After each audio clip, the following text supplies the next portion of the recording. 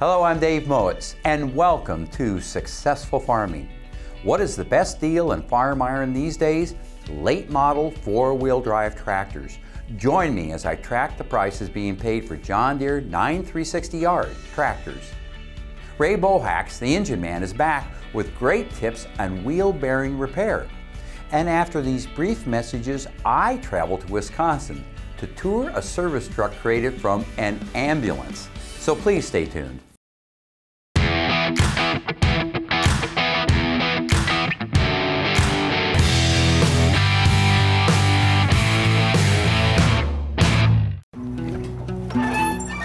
You know, farmers are genius about repurposing equipment and vehicles. And that is certainly the case with Brooks Dairy's service truck that covers the repair and maintenance chores for their operation located near Waupaca, Wisconsin.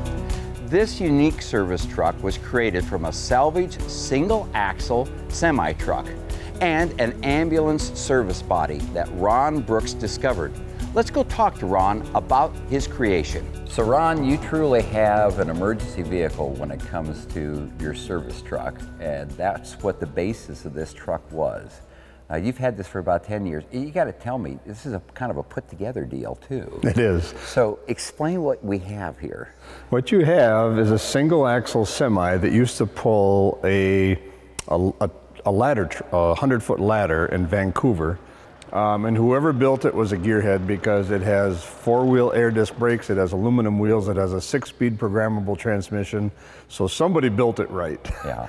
And then there's an emergency body on top of it that sat on a Marine base inside for 20 years. Well, I was going to ask, the Marine insignia, or that came with it then? No, that was separate. I bought 3 of those units. Okay, 3. Why 3? Did they all come as a unit buy? Yeah, I bought them for $200 a piece. Seriously? Yeah, so I couldn't pass it up. They were worth more than that as scrap. Do you mind if I ask what the single axle semi sold $500. for? Ah, so you started out with all of 700 bucks. 700 bucks. And you married these together. Did you take the, you had to extend the frame out. Extended the frame a tad, added a bigger fuel tank, but other than that, just minor details. In the cab itself, you actually have there's a lot of seating in there then. Yep. It's not only our service truck, but sometimes it becomes a party vehicle. It has gone, we're competitive barefooters, so the top of this is diamond plate and you can actually sit on it, and there's a ladder going up there, so when we go to events like Barefoot Nationals, we can change clothes inside or keep our wetsuits inside and put lawn chairs up on top and get a bird's eye view of the event. It's also a fun vehicle. It can be, yes. But if you have to take guys to the field, you can load them up in there too as well, right? Absolutely, yep. It's really handy to have that back seat. Mm-hmm. We have another truck just like this that has a water tank on it, the sister to this truck. And the same thing, but we took all the seats out of the back of that one just so we can put totes. And we can actually slide chemical totes or dry powders in the back, and then we use that for our spray truck. One of the advantages of getting this salvage ambulance body, which was rigged for military use, is that it came equipped with high-pressure air tanks and electrical outlets and hookups. There's an air system. This was made for filling SCBA tanks or fireman's tanks or scuba tanks. Right. Those are actually 7,000 PSI bottles. My gosh. So I don't need 7,000 PSI, so I just replumbed it and ran the truck's air compressor system into those tanks. Oh, you don't have to have a separate generator compressor? No, so I use the truck compressor and just plumbed it into those tanks. Yeah. So by the time I get to the field, the tanks are charged at 150 PSI, and with 4 bottles in there plus the frame rail bottles, I can run 1-inch impacts. All day long? No, not all day, but certainly until, I can get done whatever I need to get done. Ron installed a diesel generator on his emergency vehicle, which feeds off the truck's existing fuel tanks. And then the generator sits on the opposite side? Generator's front right corner. Okay. And that's diesel, so it doesn't have to have a separate fuel source. That's plumbed right into the truck's fuel tank. So it's just a small 5,000 watt diesel generator. Right. But which was a smart move on your part to be able to figure out that that was diesel. Another tip you'd give to other guys. If yeah, absolutely. Don't put a gas generator in and just add the complexity. And then you have the danger of fumes in an enclosed compartment and a spark. I wired it in so it has electric start right from the truck's batteries. You don't have to have separate, So yeah, make it simple. Just run it on diesel, run it off the truck's electric system. Don't put a separate battery in, don't risk a spark. Certainly I wouldn't have a gas generator in an enclosed compartment like that. You know, the beauty of an ambulance body on Brooks' vehicle is that it provides an enclosed and climate-controlled workroom. The top part where you have the work area, that's enclosed, so you could actually do work in there in the field if it were raining. Well, raining, or remember, we're at 44 degrees north latitude, so it gets a little chilly here once in a while. So the back has a separate heating and air conditioning system. Oh, no kidding. Separate from the cab, so you can create your own environment back there. It has a standalone heating and air conditioning system in there. Yeah. So you can, yes, in the wintertime, if we're clearing fence lines or need to sharpen chainsaws, you can get in there in the warm, get your gloves off, get the chainsaws fixed or sharpened. So Ron, did you have to do anything to decommission it as an emergency vehicle? Nothing really decommissioned. All the lights and the sirens still work. The hardest thing was getting it licensed as a farm truck. Really? It has farm plates on it. And we had to send the DOT proof that it was actually a service truck. So I took pictures one day when it was out in the field and we were welding by a tractor. I said, wait a minute, I took a step back and I said, this is perfect. So I got pictures of it, and when they got the pictures, they said, oh, it really is a service truck. So they gave it farm plates. You have a dairy, fairly sizable dairy. Zoe, your daughter's back, kind of operating, well, she's the... Not kind of, she is. She is the chief operating officer for your, and your dad's in the operation as well, and his name's... Doddridge. Doddridge. You're heading out to the field here shortly to chop the fourth cutting hay crop when we're shooting this. That truck is the type of thing that you bring out if you have a repair to do in the field, right? Yes. There's a certain peace of mind that comes along with knowing that pretty much any repair that we need to make, we can make. Hay is a fickle thing. It would make hay when the sun shines. Right. Time is of the essence, and we can have this in the field, re-weld, refix, fix a hydraulic hose, whatever needs to be done in a moment's notice. So there is a bit of peace of mind knowing that it's just sitting there at the ready. Last year on the show, we featured a unique service truck created from a school bus by the Broughton family farm in Minnesota. And today we featured this unique service truck created from a semi-truck as well as an emergency body. I would love to hear about your service truck creation. You can contact me, Dave Mowitz, by going to the email address that you can find at agriculture.com/TV. I'll see you next time on another Top Shop Tour.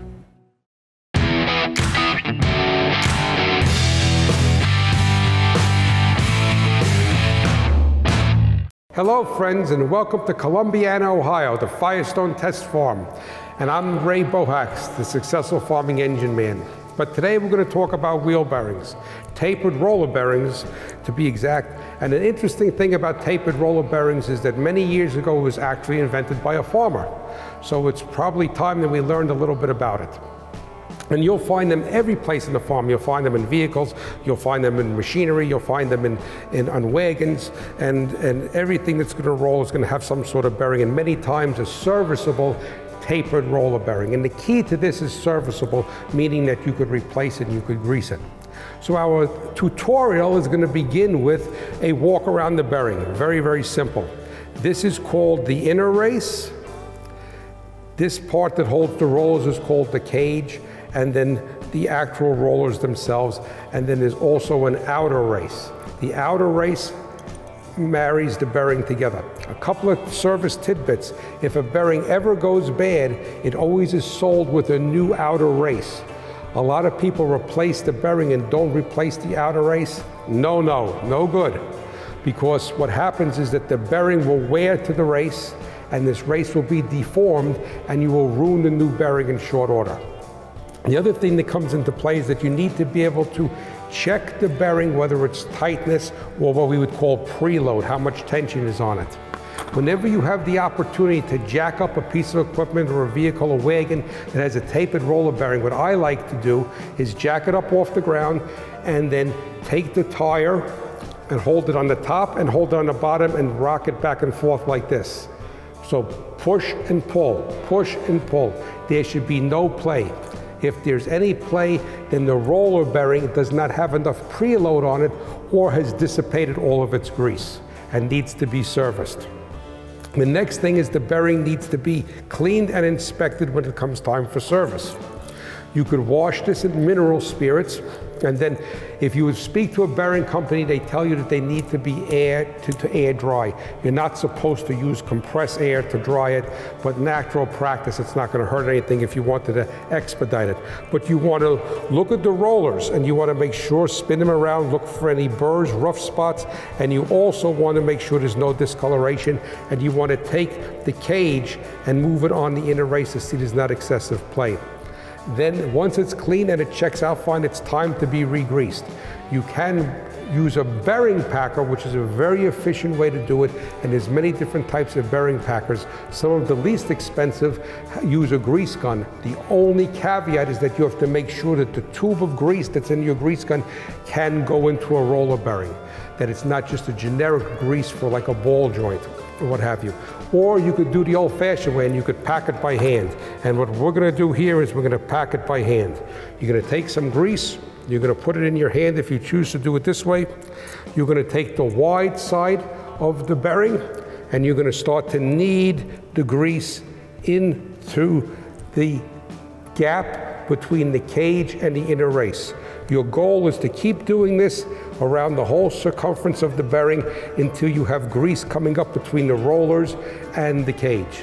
It's that simple. It's a dirty, greasy job, but it's very important because if you lose a wheel bearing going down the road, especially with a grain cart, you've got a lot of problems. That gets ugly very fast. But the thing about a bearing is that it talks to you for quite a long time before it goes bad. So listen. You have a blessed day, and I'll see you next time in the Firestone Farm Shop. Join me at sale to see what a low-hour John Deere 9360R sells for after these brief messages.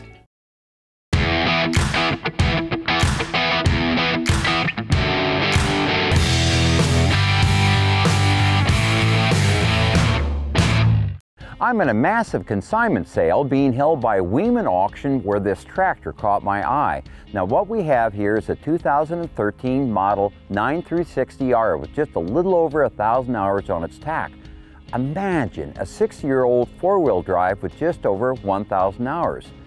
Now field work is just around the corner and this would make a great tractor to pull a big planter for a large operation, or a tillage tractor for a medium-sized farm. So what's a tractor like this worth? I'll let the facts weigh in rather than speculate. I checked in on Deere's used equipment site, machinefinder.com, where I found 12 2013 model 9360Rs. Their asking prices range from $152,000 up to $211,000. I narrowed that range down and looked at tractors with just comparable hours. Remember, this tractor had just over 1,000 hours. Now I found 3 tractors worthy of consideration. A tractor with just 601 hours in Ohio carried a price tag of $180,000. And then there were 2 tractors in Michigan with around 1,400 hours, both of which had asking prices of $209,000.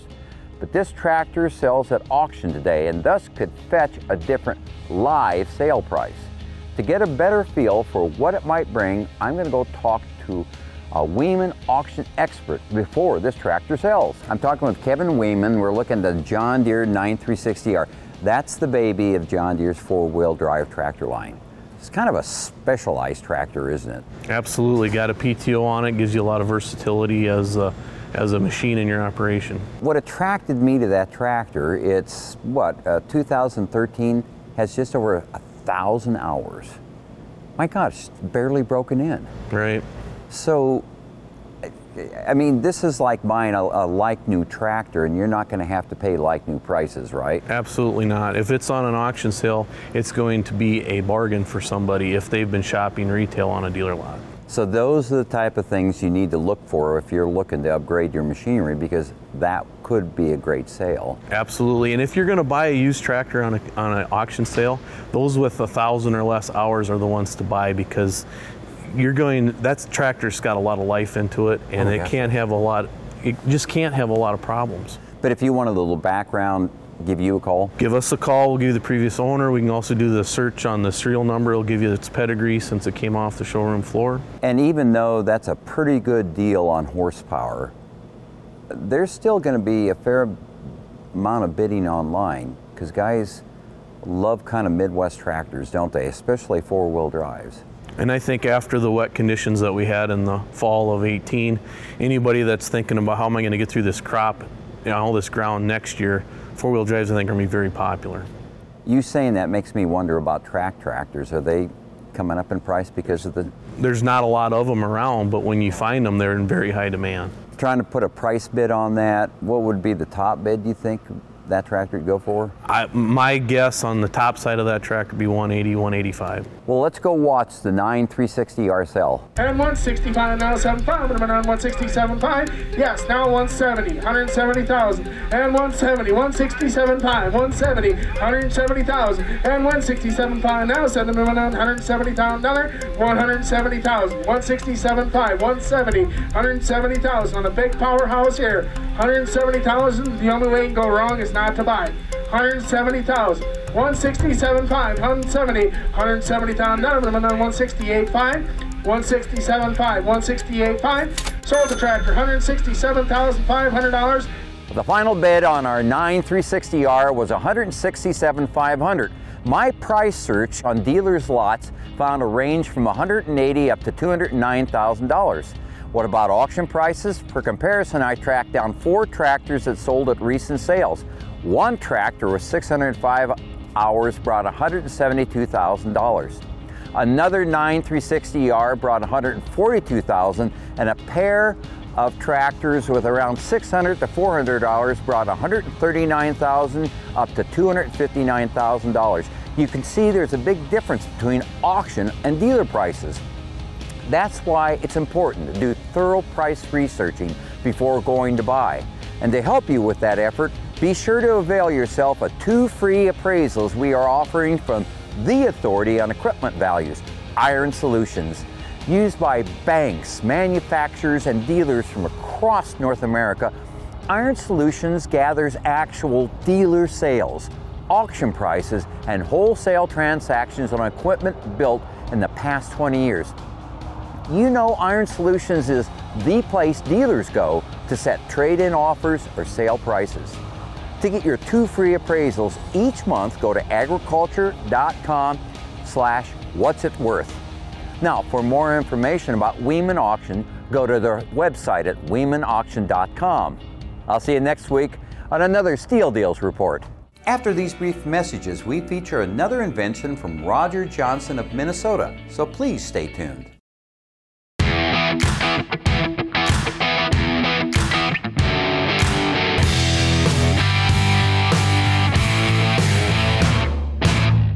I'm Roger Johnson from Chandler, Minnesota, and I remodeled a car trailer that we've added a few features to in order to make it a little more handy. One of them is the ramps that we've lengthened out. They used to slide underneath, but now we made them so they tip up and lock. The other features on the front is a winch to load disabled vehicles or whatever you want to load. You can pull it onto the winch without having to manhandle it. Then we have a little light in the back at night for loading up at night. You got an LED light that illuminates it. And then also where the winch is, that's actually a toolbox, and it's full of, we got a place for chains and binders and boomers and spare parts and whatever, keeps it nice and dry. The original ramps that come with it would slide underneath the deck, and they were such a pain to get out. You'd have to slide them in, slide them out. They'd be frozen, you couldn't get them out. So we just lengthened them out. We put an adjustable hinge so you can slide the ramps in and out to match whatever tire width you have. And then when you're done, you just fold them up and they lock into place. Instead of having to tie them down with a crossbar, they just have a pin. The only thing I'd change, I'd have a bigger trailer.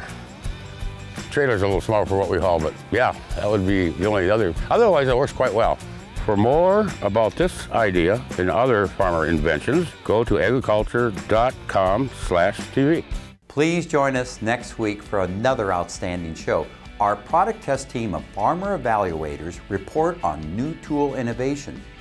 Jolene Brown discusses the potential pitfalls of hiring family members for your farm. I track one of the best deals in farm iron, large grain carts. And we feature a farmer innovation of a tiling machine on all around the farm. See you next week, right here on Successful Farming.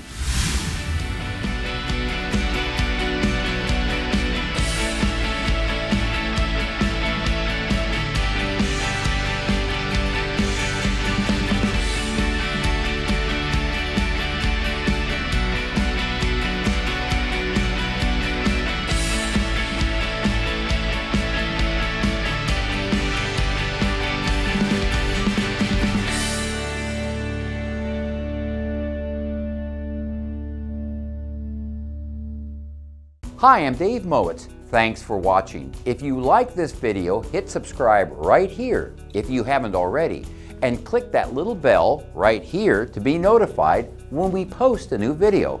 And click here to see more great episodes from Successful Farming Television.